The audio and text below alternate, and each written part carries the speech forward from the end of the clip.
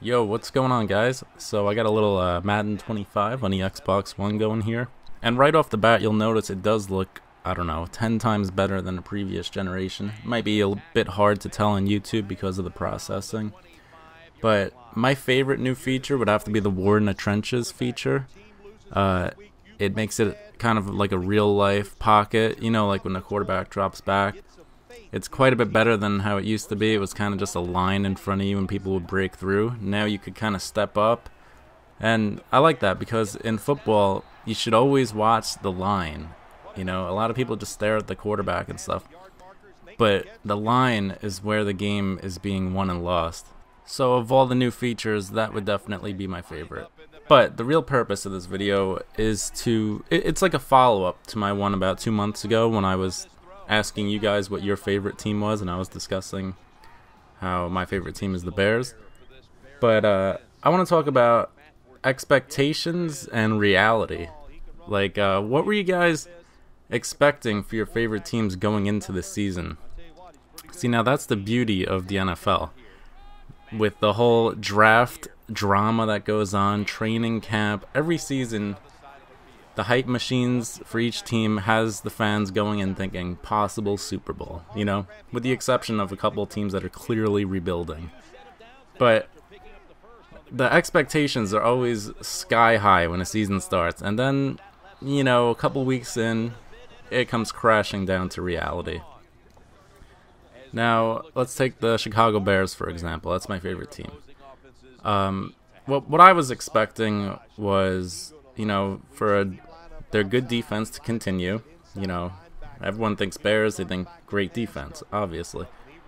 Whoa, was I off? Wow. We're talking historically bad defense. Like, not just bad for this year. We're talking one of the worst defenses in NFL history, possibly. There's still a couple weeks left in the season. I don't see them turning it around. They're giving up. Like, any rusher could come in and get 200 yards on them. Granted, they had quite a few injuries on defense. They got guys playing that were lifting furniture a week ago. But, you know what? You gotta, even with the injuries, you gotta play through it. Every team gets injuries. Yeah, it happens to be all their Pro Bowl players.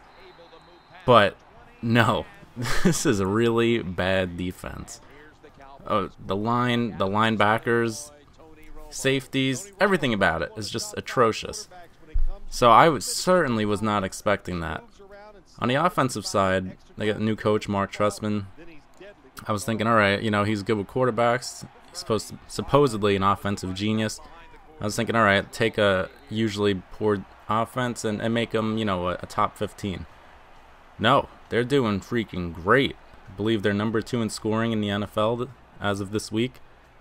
That, as a Bears fan, is very weird. So, all of a sudden we got polar opposites of what goes on every other season.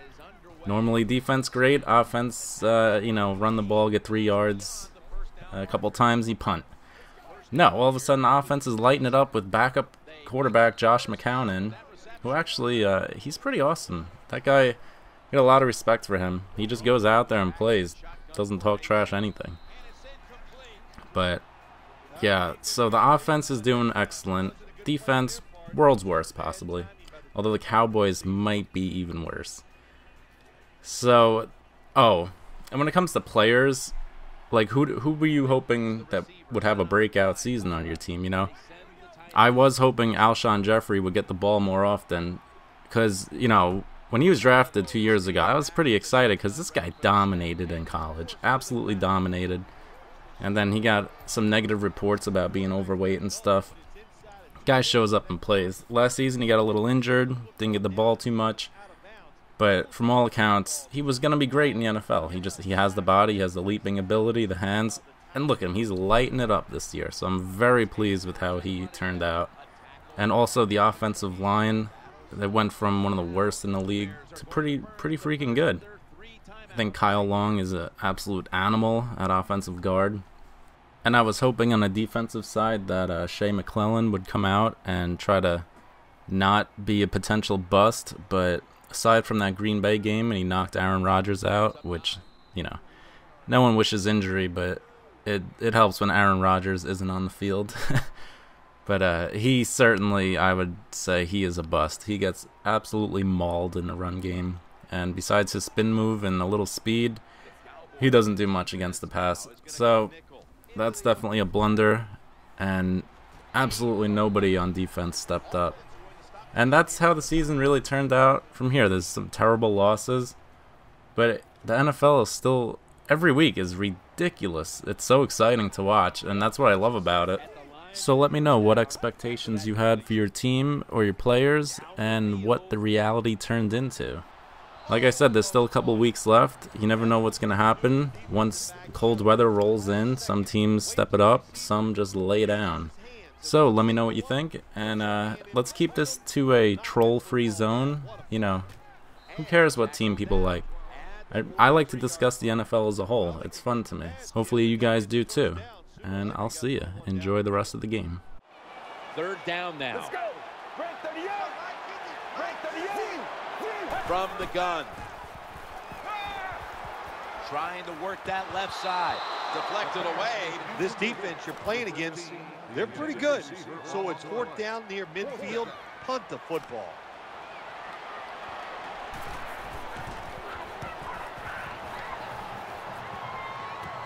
Harris from the 17. He stacked up at that point.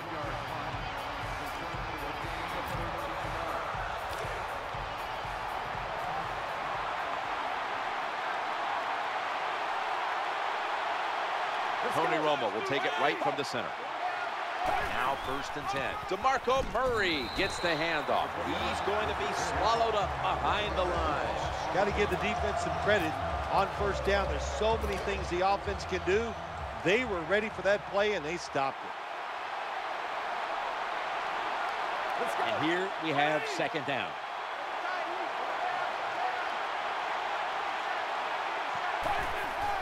They hand it off to the running back. And he's able to get out to the 34-yard line. So that's it for the 2nd quarter. Halftime is coming up. We'll have a little first half analysis as we continue on EA Sports after this. He'll kneel here. No reason to try his luck on the return. So the offense off the touchback will begin at the 20.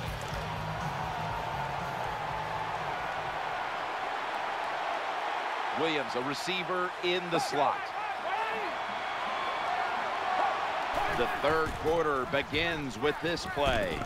5, maybe 6 out of that. I think the best thing to say about that play is just it gained a few yards, so that's what you do. All plays don't score. Sometimes you just want to pick up a couple yards. Coming up, 2nd down. Let's go. Romo's going to take the snap from the shotgun. Getting sacked. When you're the quarterback and you see a blitz, you got to know you got to drop back, look at a receiver, and let it go. No hesitation is allowed. He hesitates, and the defense gets the sack. Romo's got it in the gun. He'll fire it out to the left. Now they take the football onto the opponent's side of the field. When you pick up 1st downs against the defense, they will get tired. That time, nice job by the offense getting the 1st down, even though they're losing here in the game. 1st and 10, and the give now to DeMarco Murray. They've got him behind the line of scrimmage. When you make play calls like that, you're not going to win many football games. That was a terrible call here on 1st down.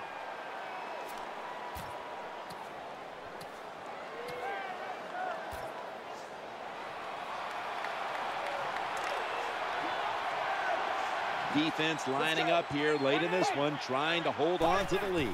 The final quarter begins with this snap. He had no time to get set. This defense can pressure the quarterback. There's no doubt about it. They did this time, and it results in another incompletion.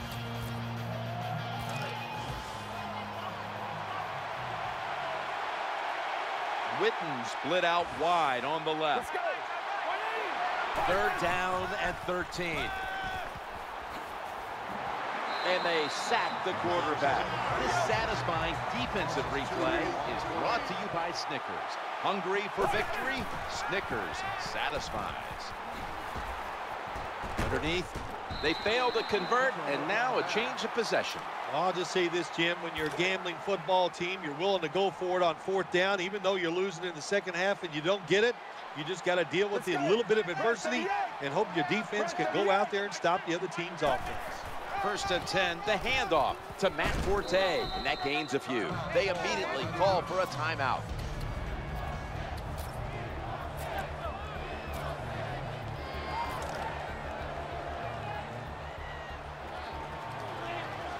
It's now 2nd down.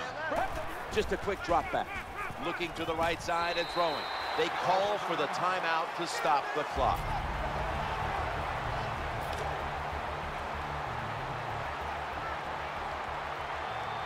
Third down on the way. Forte's handed the football. The Cowboys call a timeout here. They have 0 timeouts remaining.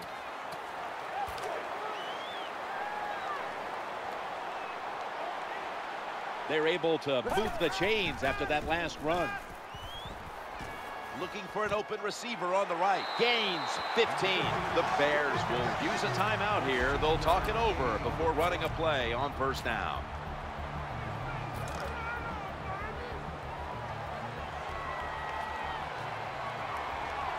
That reception gave them the 1st down.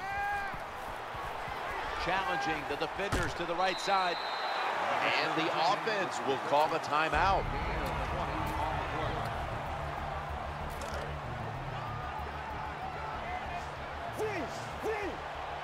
After the long gain, let's see what they do here. From the gun, he'll fire it out to the left. And that ball's nearly picked off, but he dropped it. Nice situation here for the offense. They're winning the football game. Now they're in the red zone. Let's see if they can come up with a play that fools the defense.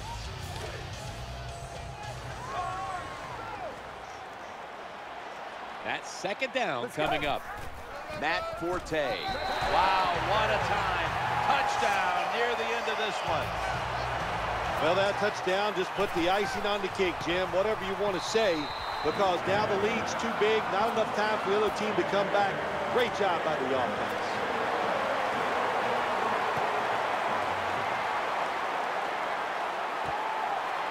This one's not leaving the end zone.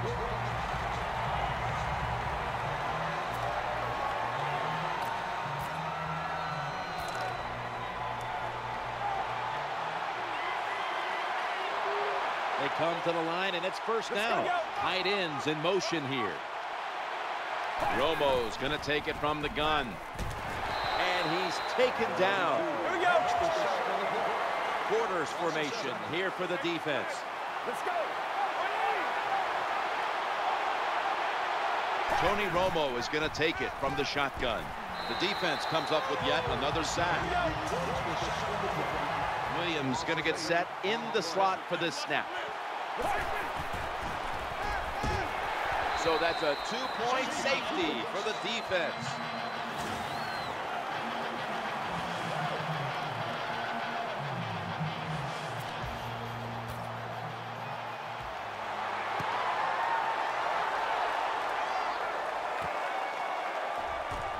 And he's going to be taken down at about the 33, maybe the 34-yard line.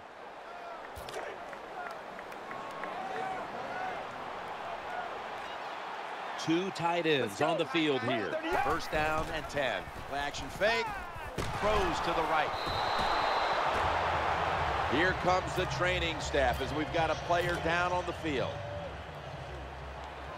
Well, they're teaching all these guys in the NFL, don't hit high, and we might be seeing more of this, lower body injuries, because the defensive players, they're learning.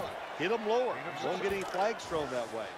Always good to have these types of runs. Yeah, it's not a 1st down, but it sends a message. It shows everybody that you can run it when you want to, and also it opens up so many other things for your offense. Matt Forte gets it here.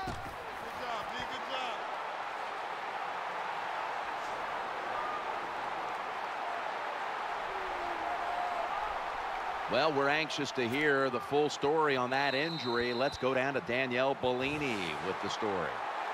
That's going to do it. The clock hits 0, and this game has come to an end. Phil, before we go, how about a little chat about how much this win means? Well, Jim, let's look at it this way. It was just a nice win. It keeps your confidence up, and it just gives you a little energy to go out next week